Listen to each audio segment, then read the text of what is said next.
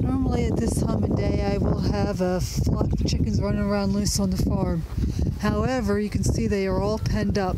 The reason why is simple. On Sunday, and normally on Sunday somebody else takes care of my animals for me in the morning.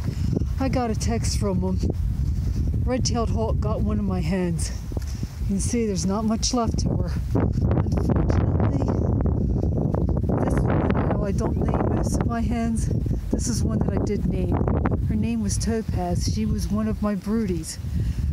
And so I'm now not only out of a broody chicken, out of a broody that's less eggs and one less mother hen. You see there's a big sweet gum tree over there, and I have seen hawks up in that tree before, but they've never really given me a problem. It's also one reason why I have over the chicken houses and the chicken pens all the mesh netting. Now, I have found that this mesh is not the greatest because when we get heavy snow, snowflakes do not go through that netting like I was hoping they would. It lasted for 2.5 years, and then this past year with the nor'easters that we had, it brought it all down. When I get my own place, I will have something different over the top.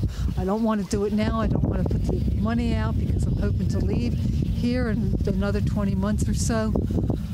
But I will not have a big tree anywhere near the chickens, and I will have something else over top.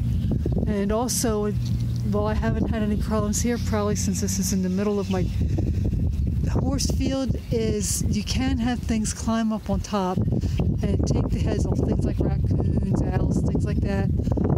So keeping your chickens safe is important. And unfortunately, at times you have a choice between having your chickens free range and worrying about predators, or having to leave them all locked up.